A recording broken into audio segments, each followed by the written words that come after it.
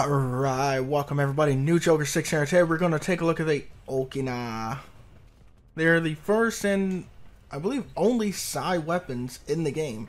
Now I'm going to go ahead and show you my build, and I know I didn't get a video up on Wednesday.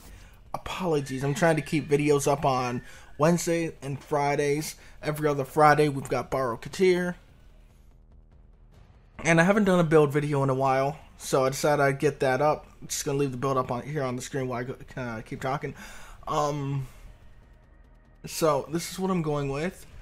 I did originally have a video to go up on Wednesday, but there was rendering issues.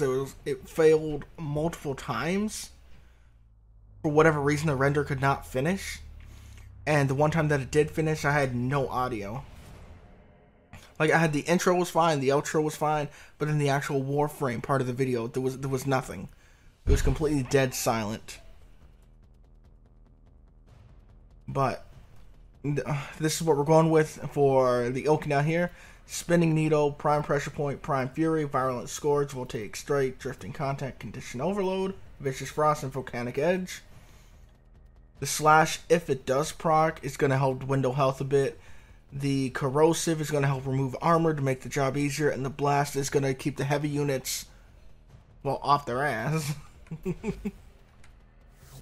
So, I'm sure you guys know by now, I usually test, or prefer testing mine against 100, because enemies, they don't really go higher than that.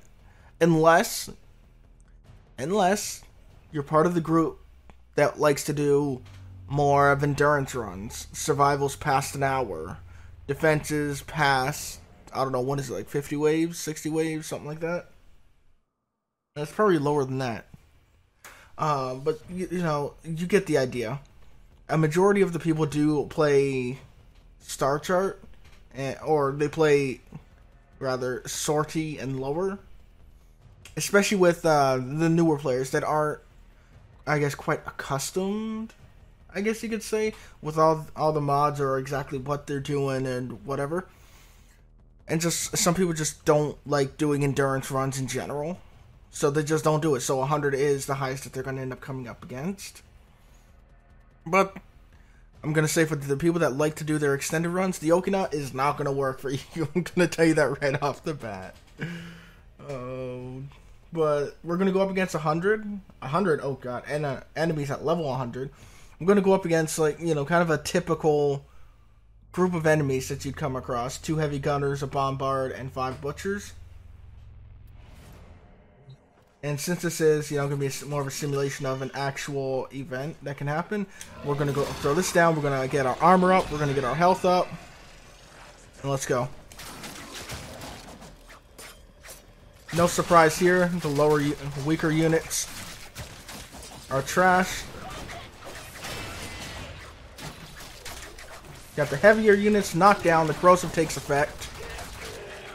Phoenix Renault unfortunately had to save me there. It didn't have to in my last test. He's down. I probably should have went for the bombard first. I would have given the heavy gunners time to split up. So as you see, for 100 and lower, it's not going to be that bad. The blast keeps the heavy units down to, you know, kind of give you that time that you can use. Just turn that off. I'm sure this will get rid of the Phoenix Renewal, right?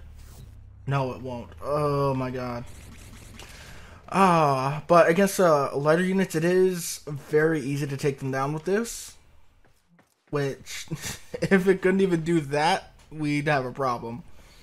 And if you have more than you can handle, that blast will kick in and just knock them all over. So, what I'm going to do is I'm actually just going to run this again. Hopefully, Phoenix Renewal won't need to trigger this time. Otherwise, I'm just going to get killed. And of course, you know it's that curse. Once you're recording, that's when things go to shit.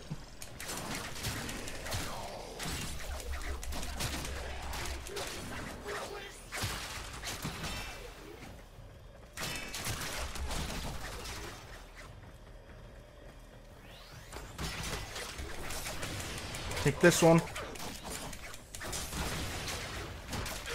He's down. Boom, boom, boom, boom.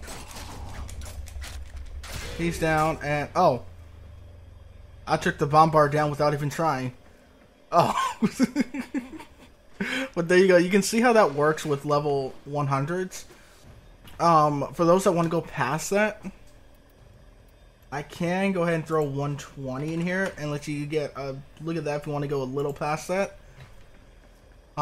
These are still going, so I don't need to reactivate any of that.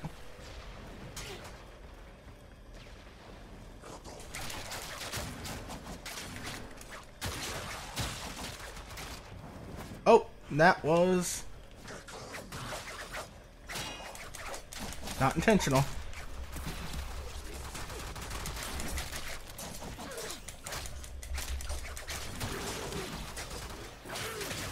Boom, boom, no problem. Even with these level 120s.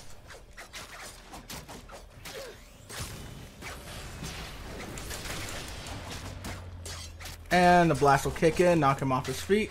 And if not, then we're going to get that corrosive. So if we don't get the blast that's going to proc to knock him over, it's almost like guaranteed that we're going to get the corrosive. That's going to proc and strip the armor and make it easier. And the more status that is applied, so it's like we're going to be guaranteed to get 1. So that's plus 60% melee damage. Most times we're going to get 2, so that's another plus 120%. Like, that's more than half of another prime pressure point. What's a normal pressure point? 120, okay. So if we can just get 2 stats, just get the corrosive and the blast, never mind the slash. Just get the corrosive and the blast to proc. It's like having a pressure point and a prime pressure point in this build. And if slash were to proc, then that'll be another 60%, in which case it'll be like having 2 prime pressure points. In fact, if we ended up getting 3 to proc, this would be higher. Which actually we could get that to proc. So let's just take a look at this and, a little more of a theory. Because if we throw down our hollowed ground, that should technically count as another status.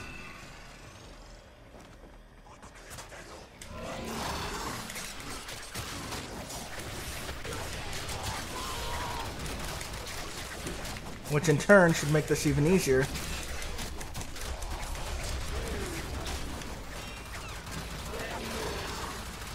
Oh, that was... I think I relied a little too much on that without thinking. This goddamn butcher is getting annoying.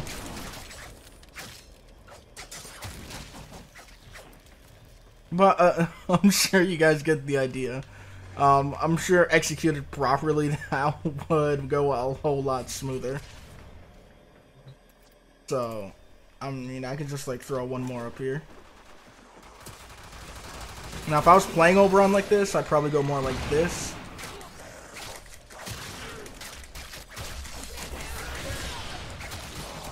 Personally.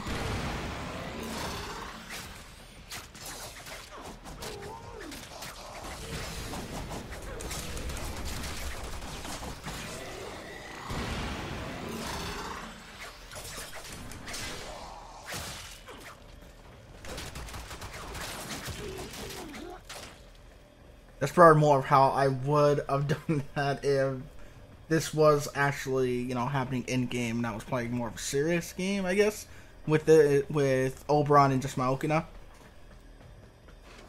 But I probably play a little more like that. Maybe I've thrown a smite in there towards the end and not a hollowed ground. But the point is, the Okina gets the job done even at 120 and lower, as long as you're actually able to survive. However that may be. Rhino's Iron Skin, Mesa's, what is it, the Shatter Shield, Oberon's Armor and Health, Restore, Trinity with the Link, however you need to survive. The point is, as long as you can live, the Okina can get that job done. And I want to say a fair amount of time. I'll put the build back up here that I used during this. In a fair amount of time, but if you're going to go for any kind of extended run, then Just don't even think about it. Don't even think about the Okina. Just put that out of your mind altogether. Now, for before anyone says anything, I did have Berserker in here originally, but Condition Overload did work better. Since Berserker only has a 5% chance. Did I put no? I do have a Berserker in here. Why? I have no idea.